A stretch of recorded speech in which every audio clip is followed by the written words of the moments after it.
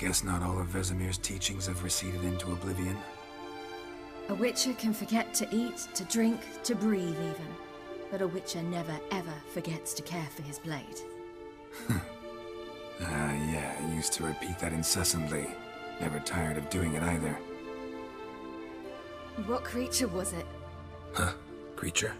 One that gave you the scar over your left eye. It's new. I don't remember it. Souvenir from the Cockatrice of Spala. Another addition to the collection. Nothing special. Yours has healed beautifully, though. Avallac'h. He prepared some special ointments for me. But that was before the curse gripped him. Wonder where he is now.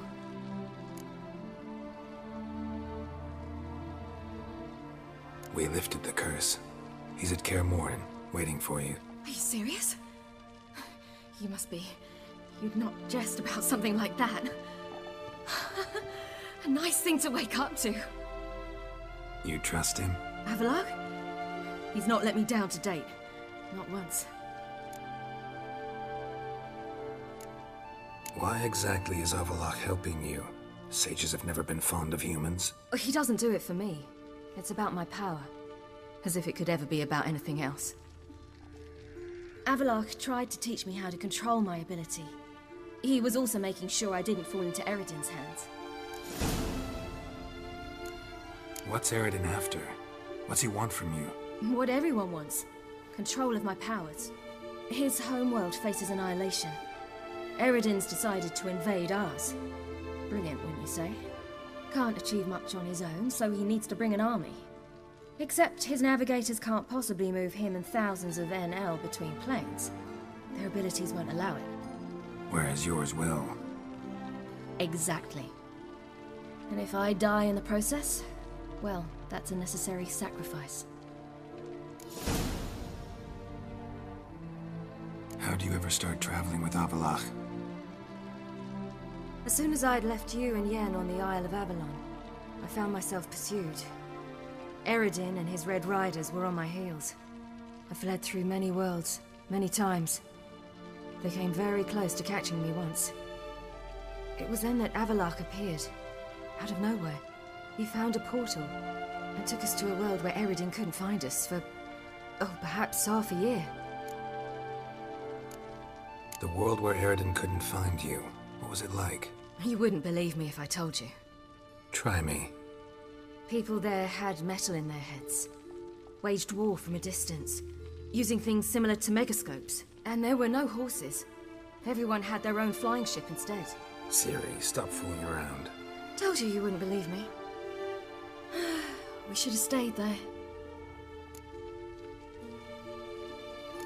So why'd you return? I thought the hunt had lost my scent for good. I thought I was safe. Besides, I wanted to find you. You and Yennefer. You were looking for us. We were looking for you. Times I thought you were just a step away.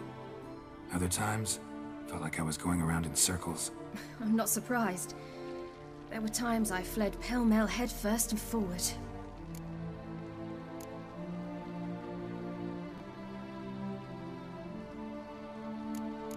So tell me how it happened, step by step.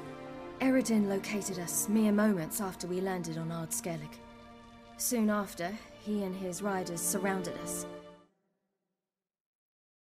I thought it was over, the end. Turned out Eredin had other plans. He produced the phylactery, uncorked it. A fog enveloped us, and Avallac'h began gasping for air. That's how Eredin cursed Avallac'h. Triggered his transformation into Uma? Yes. He didn't wish to kill him. Humiliation, that's what he was after. But Avallac'h refused to succumb without a fight. He cast a spell that wrought havoc in the hunt's ranks. And in a full half of a forest on Ard Skellig. Yet it also gave us time to flee. Avallac'h opened a portal. I leapt in. He was supposed to follow right behind me, but something went awry. Impaired by the curse, he failed to reach the portal in time. We had agreed that if anything went wrong and we were separated, we would meet at his hideout in Venom. But you failed to meet there. Yes, we failed to. Once through the portal, instead of at Avalok's hideout, I landed right in the middle of Crookback Bog. I barely escaped the crones. And then there was the Baron. You know, he took me hunting. I killed a wild boar with my sword. I heard. A coincidence, really. I had no desire to hunt that day, but it felt wrong to refuse. I'd taken nothing remotely resembling a hunting weapon.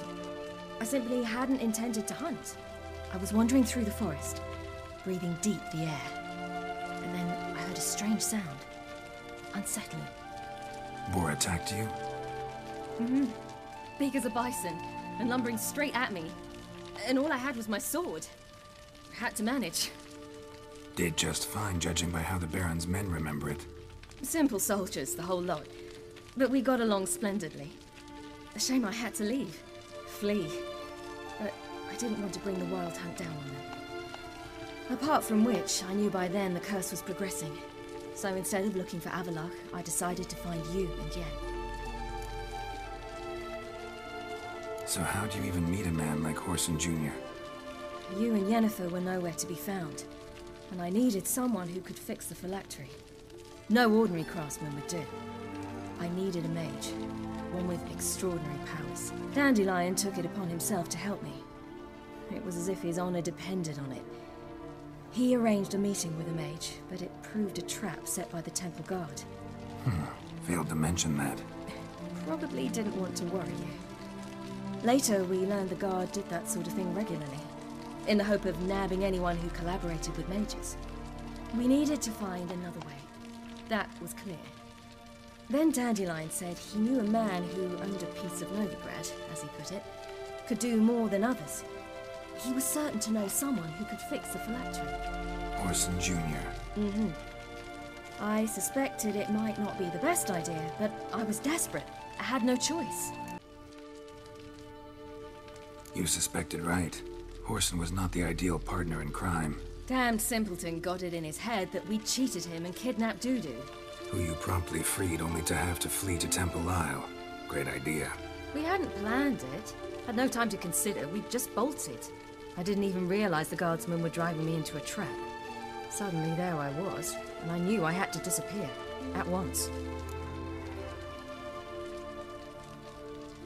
And that's when you landed back in Skellige. The shore of Hindisfjall. The first pleasant place that came to mind. Hjalmar and I used to swim there. Wait, so you actually wound up there by accident? I thought you and Avalok had arranged something. No, he simply sensed me use my power. Just as Eredin can sense where I am, where I travel. In fact, Eredin arrived soon after I did. His riders in tow. Once again, things happened quickly. Lofoten, the hunt's attack, my flight. And then, dreams. Just dreams. What did you dream? I've had nothing but nightmares lately. Pretty horrible. Likewise, for the most part. In one, a monster grown from a stillborn child chased you. Ugh, that was horrible. I had a few nice dreams. For example, in one we sat around a fire, drinking good wine, and all around people danced and laughed. Like that one a lot better. Me too. But these dreams, and the others, ended in some tower. No matter what I dreamed, in the end, I would enter a tower. Recognize it? Know where it might be? Not sure. I don't think so. But there was something familiar about it. And something terrifying. The tower was stark and dead. But at the same time, I felt I had to enter it. Did you? No. Dreams all ended with me searching for the entrance. And the last time, instead of the tower, I saw your grizzled face. If not for the scar over your eye, I'd have thought I was still dreaming. I was afraid you were dead. Found some dwarves here. Said they'd try to wake you, but you were cold as ice and you weren't breathing. And yet you came in. Who listens to dwarves these days?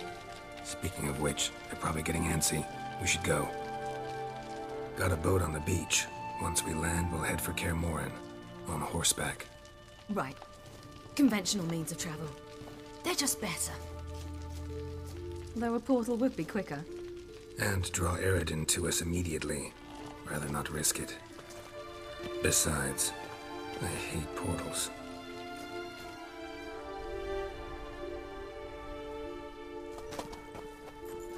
Damn. Listen, we gotta think of a way to...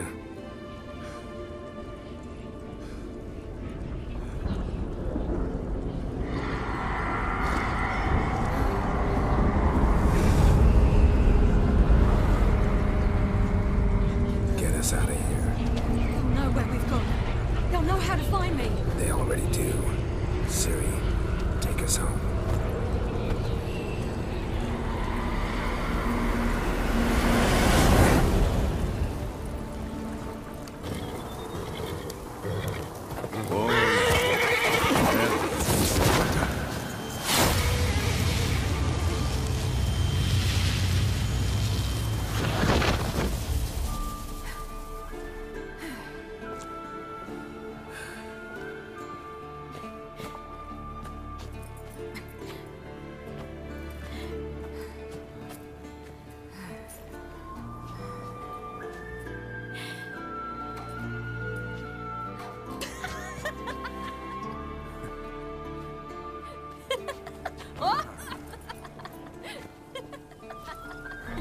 Welcome back, child.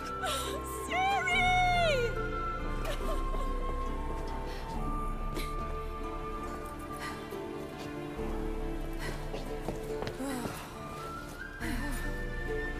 My, you've grown beautiful.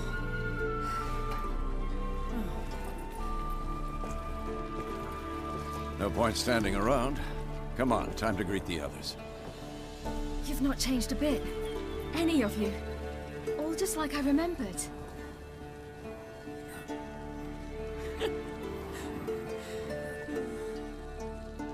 What? Little sis.